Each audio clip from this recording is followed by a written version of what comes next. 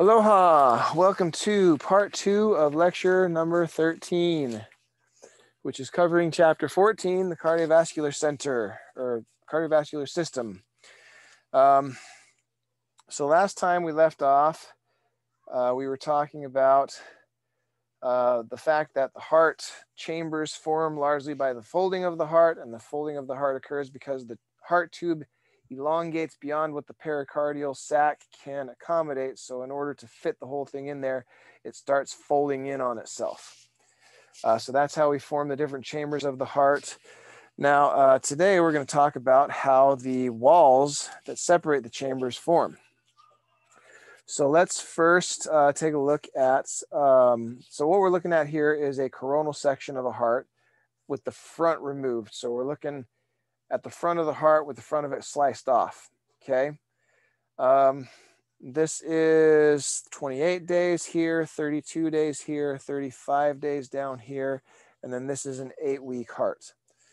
I apologize in advance for all the noise that's in the background. My wife is trying to get my kids ready to go out, and it's just going to be noisy in here for a while. Sorry about that.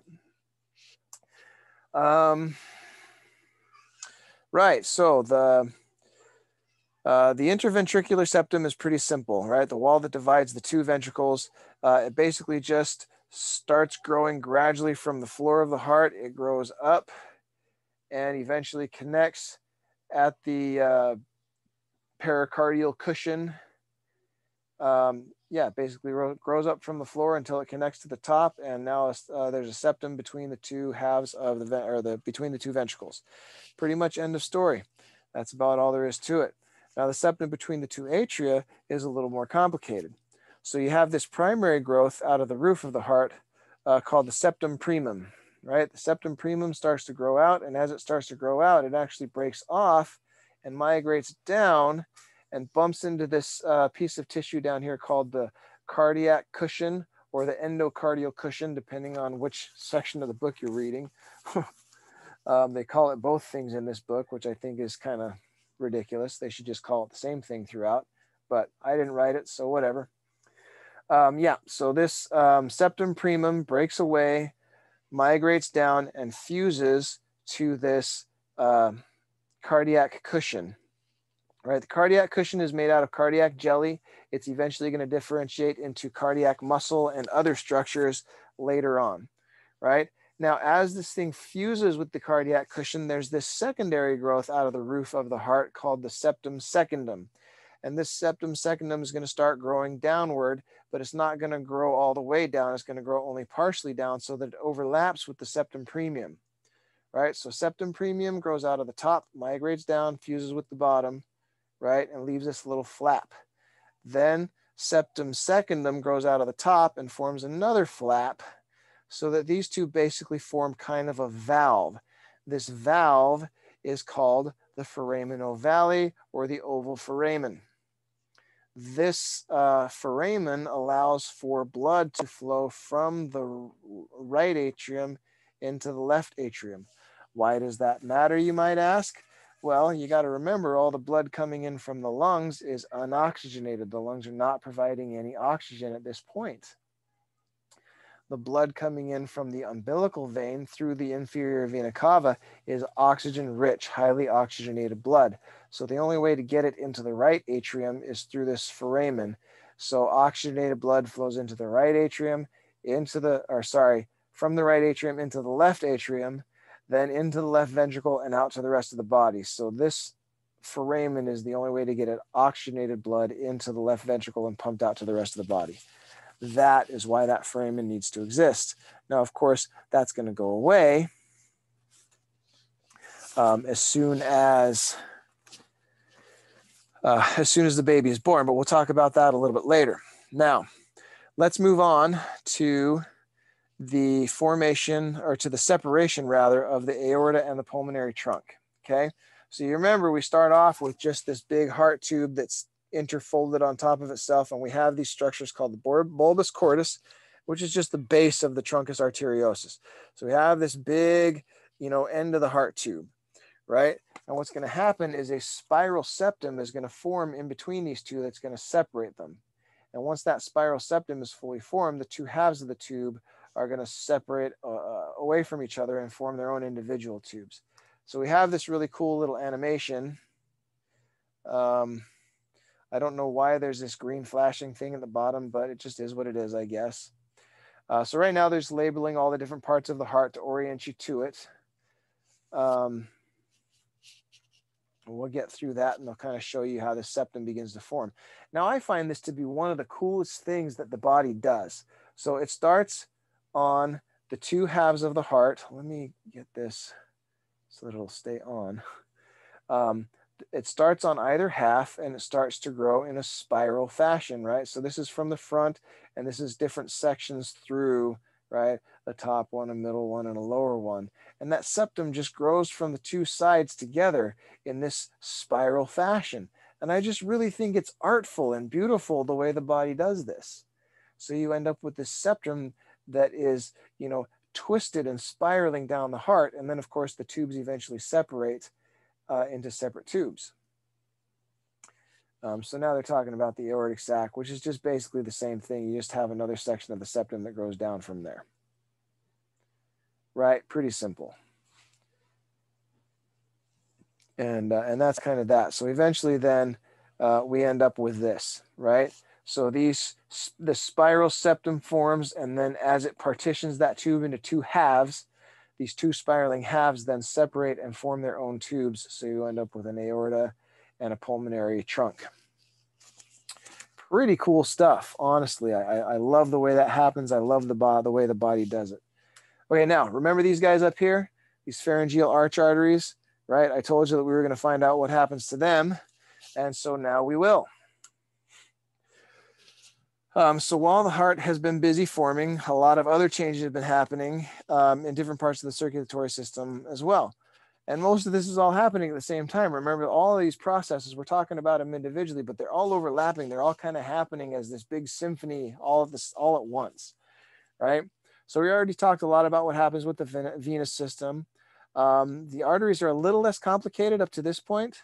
When we started off, we had the pharyngeal arches, right? The pharyngeal arch arteries that all drain into the dorsal aorta. And remember at this stage, we have two dorsal aortas, one on each side of the embryo, right?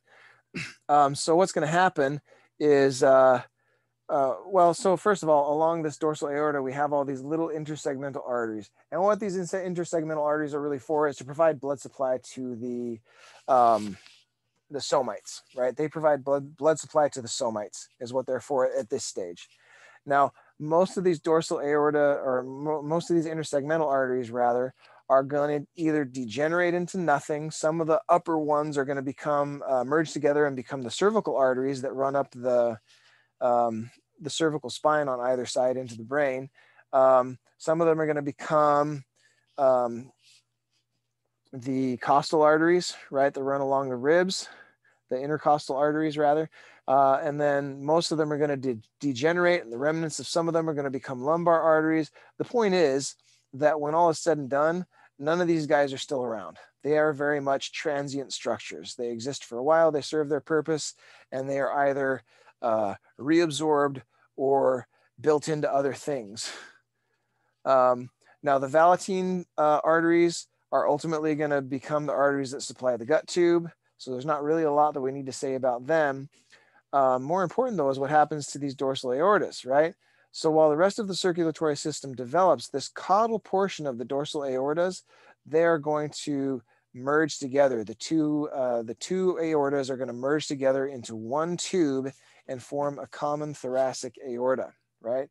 So down here we have the caudal portion that merges together into the common thoracic aorta.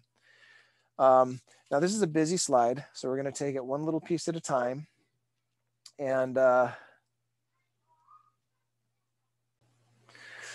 yeah, so we're just going to try to digest this one little piece at a time. So you'll notice that the caudal portion of the aortas are fused together to form that common tube, all right? So the leftover parts of the first pair of pharyngeal arches, pharyngeal arch arteries rather, are going to be incorporated. So these guys right here, these guys are going to be incorporated into the maxillary arteries, and those are going to supply a lot of the face with blood, okay? The second pair, these guys right here, are going to basically, you're going to outgrow them, and they're going to become very, very small, and they become this teeny tiny artery called the stapedal artery. The stapedal artery supplies the stapes of the ear. It's just a teeny tiny little artery that supplies just that little stapes bone of the ear. Okay, so the third pair of arches, as you can see on the diagram, they are going to become ultimately the common carotid arteries, right? The third pair of pharyngeal arches are going to become the common carotid arteries before they split off and go up to the brain. The fourth pair on the left side combines with the ductus arteriosus, and it is going to form part of the aortic arch. On the right side, the fourth artery is going to form part of the subclavian or the brachiocephalic artery, and then the subclavian artery that goes off, that breaks off of the brachiocephalic artery. Right, so that's the destiny of the fourth pharyngeal arch artery, is to become part of the aortic arch on the left, and then part of the brachiocephalic artery on the right. All right, now the fifth pharyngeal arch arteries don't always develop. Only about 50% of people ever actually have them. For those that do have them, they are transient, and once your body's finished with them, they degenerate. Nothing really becomes of them. If you develop them, they degenerate and disappear. All right, now pharyngeal artery number 6 on the left-hand side becomes part of the pulmonary trunk. It becomes incorporated into the pulmonary trunk, and it forms the ductus arteriosus, right? So this ductus arteriosus allows for further mixture of the unoxygenated and the oxygenated blood, right? And then, because remember, these pulmonary trunk arteries, they're going out to the lungs, and the lungs are still developing, so they kind of, and all the rest of this is going out to the rest of the body, which also needs oxygen. So this just helps to further mix the oxygenated and unoxygenated blood as it goes out to the lungs and the rest of the body, right? The right side of the sixth pharyngeal arch artery is going to become part of the right pulmonary artery. And let's see, I think that's about it for the pharyngeal arch arteries. So with the sixth one, the part of it that isn't incorporated into the pulmonary trunk, the rest of it just degenerates and is reabsorbed. So now we have an aorta, we have a heart, we have pulmonary arteries, and we have most of the big first branches off of the aorta. We formed an inferior vena cava and a superior vena cava. So all that's left really is these pulmonary veins. How do the pulmonary veins get there? Turns out it's pretty simple. You start off with just this one common pulmonary vein, and you have 4 tributaries to it that come out of the lungs, right? So these 4 tributaries coming out of the lungs, dumping into the common pulmonary vein, that then empties into the left atria. Okay. Now, as this left atrium grows, as the heart gets bigger, it basically incorporates this venous tissue into the wall of the heart. And as the heart continues to grow, it incorporates more and more and more of this venous tissue, and it basically gobbles up all of these veins into the heart until what you end up with is no more common pulmonary vein. Instead, you have these 4 tributaries that are now emptying directly into the left atrium, right? And then because all of this venous tissue is incorporated into the wall of the left atrium, that is why the left atrium, this part of the left atrium, appears very smooth when you dissect the heart. This whole section of the wall is really, really smooth and shiny looking. And that's because it's made out of all this venous tissue. So on the quiz and on the test, if somebody were to ask you why the posterior portion of the left atrium appears smooth, it's because the venous tissue of the common pulmonary vein is incorporated into the wall of the left atrium. Cool? Everybody got that? I hope I didn't say right when I meant to say left, or left when I meant to say right. But yeah, you get the pulmonary veins that dump into the left atrium, and then the left atrium goes into the left ventricle, and that sends oxygen eventually. This is after birth. But anyway, the reason that the left atrium appears smooth on the posterior surface is because of the incorporation of venous tissue from the common pulmonary vein. Okay, I think I repeated that like 4 times. So make sure that you get that one right on the quiz and on the final. Now, that just leaves us with valves, right? So we've got the great vessels, the heart, the 4 heart chambers.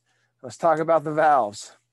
The valves are, they all basically form the same way. So we only need to cover it once. The only thing that changes depending on which valve is the position of the valve, and then also how many valve cusps form in the valve. Other than that, they all form exactly the same way. You start with outswellings of the great vessels, right? You start with an outswelling of the, of the cardiac tissue. You start with an outswelling of the tissue, and that outswelling is going to get bigger and flatter until they all come together and form a valve cusp. That's pretty much it. End of story. Here's a look at it from the side, right? You have a valve swelling in the endocardial tissue. That valve swelling starts to grow out further, and it starts to elongate and thin until it comes together in the middle. And now you have 2 valve cusps or 3 valve cusps, depending on which valve it is. Pretty simple process. Also beautiful and amazing and incredible that all these cells know how to differentiate from this endocardial jelly into these valve cusps rather than into cardiac muscle or whatever else they might be able to become. It's just incredible that all of this is programmed into your DNA. I'm telling you, Heavenly Father is the master creator. He is the ultimate artist. And I stand in awe and reverence of the absolute beauty and art of the human body. The more I learn about it, the more amazing it becomes to me. Anyway, I digress. Okay. So that's pretty much the end of story for valve formation, right? Valve swellings that elongate, continue to elongate and flatten until they become the valves. And once the valve cusps are fully formed, they become very, very efficient in most cases at letting blood go one way, but not come back the other, which is very, very important. So that just leaves us with discussing fetal circulation versus neonatal circulation, which, as you can see from the diagram, is actually very, very different. Now, on this diagram, they have highly oxygenated blood colored red, and they have areas of poor oxygenation colored blue, and then areas of in-between semi-oxygenated blood is colored purple, right? Now, the one thing that I would change about this is I would have the left side of the heart also colored purple, but I'm not the author or the illustrator, so whatever. But if I were doing it, yeah, this would also be purple because it's got partially oxygen poor blood coming into it from the heart, where it's going to mix into the left atrium with the highly oxygenated. I would just have the left side of the heart be purple if I had drawn it. At any rate, so you can see in the fetus, the most oxygenated blood comes out of the umbilicus, or comes out of the placenta through the umbilical vein. This umbilical vein travels up, it goes through the liver, through the ductus venosus, into the inferior vena cava, straight into the right atrium, goes through the foraminal valley, into, oops, sorry, that's for next lecture, through the foraminal valley into the right atrium, or into the left atrium, and also down into the right ventricle, right? And then all of this semi-oxygenated blood flows out through the arteries into the rest of the body, right? On the flip side, you have the neonate that has highly oxygenated blood coming out of the lungs into the heart. So why the difference? Why do we have all this mixture of blood in the fetus? Well, and the answer is the lungs. It all comes down to the lungs, right? While the fetus is developing, these lungs don't have any oxygen in them. They are not getting any air. So the blood coming out of them is poorly oxygenated. These guys are developing. They need oxygen to develop, but they're not putting any oxygen back into the system. So you have to have this mixture of blood. And it's okay to have partially oxygenated blood going out to the developing tissues. Why? Well, because of mom. Mom is eliminating all the wastes. Mom is metabolizing all the food. So by time this blood comes back from the placenta back into the fetus's body, like it's down to nothing except for all of the metabolic building blocks that it needs to grow. There's no metabolism that really needs to happen inside the fetus, which is where most of the energy in your body is spent, is in metabolism. Since the baby doesn't have to do that, its only job is to get bigger and grow, and that takes really not a lot of energy. So it doesn't need a ton of oxygen, it just needs some. And so it's okay to mix the blood and send out the semi-oxygenated blood out to the body, because all it has to do is get bigger. Those cells don't have to do any metabolic function at all. All they have to do is get bigger. The waste gets sent out through, the waste gets sent back to the placenta through the umbilical artery, right?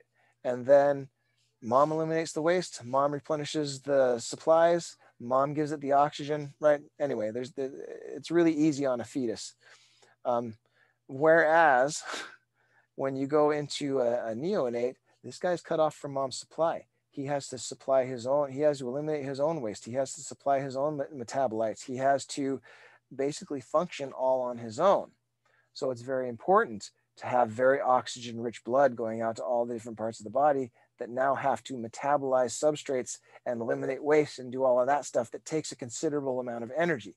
It needs a lot of oxygen to do that, right? So what happens basically is as soon as baby's born, baby takes his first breath, and a very radical change of pressure happens in the thoracic cavity.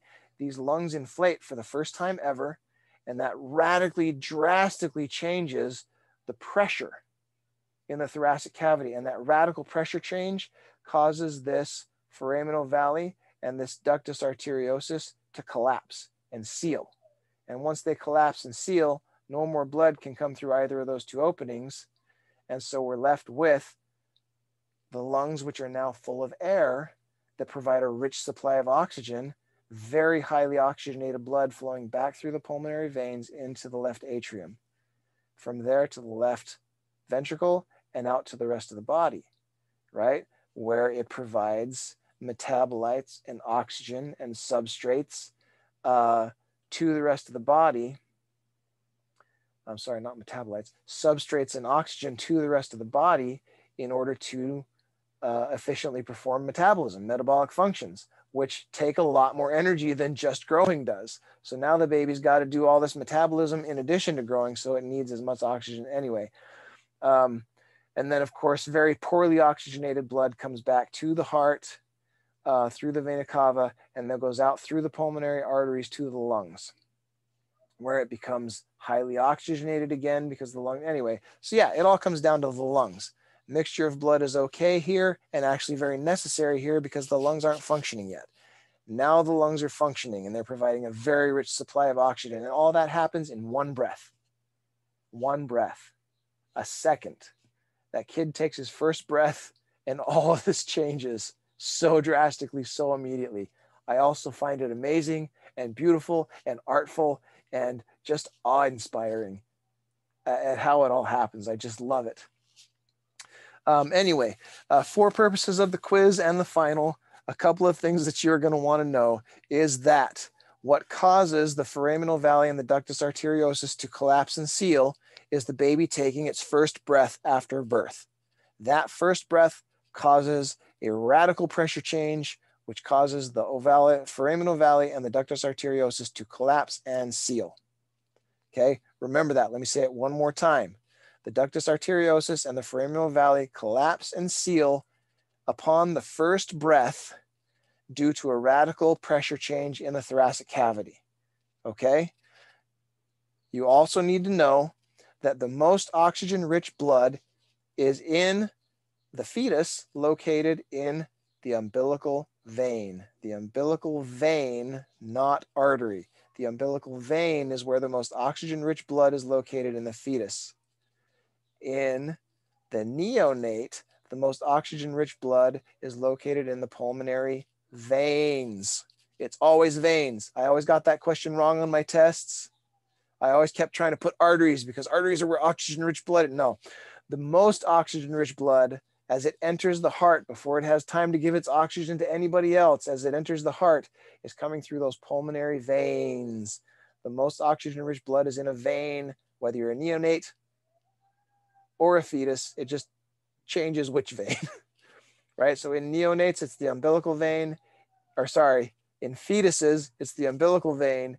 In neonates, it is the pulmonary veins. So hopefully I harped on that enough that nobody will get it wrong on the exam, although every single time a whole bunch of people get that one wrong. The most oxygen-rich blood is located in the pulmonary veins for the neonate, and for the fetus in the umbilical vein. All right, I think I beat that dead horse into the ground, okay? That's going to wrap it up for the cardiovascular system. If you have any questions or need clarification on anything, please, as I say at the end of every single lecture, write those questions down because you will absolutely forget them if you don't. Write those questions down, bring them with you to the Zoom meeting on Thursday and ask those questions. I love intelligent questions. I can't say it enough. They are absolutely the highlight of the whole teaching experience for me when I get intelligent questions from my students. If you guys ask a question that I don't know the answer to, that will provide an extra credit opportunity for the whole class. Hasn't happened yet this semester, I think just because we're not in class. So I haven't been getting as many questions from people. But if you manage to stump me, if you ask me a question I can't answer, everybody will get a chance to earn some extra credit from that. Yep, so that's it for today. That's it for the cardiovascular system. Hopefully I will see you on Thursday at the Zoom meeting. Have a great day. Aloha.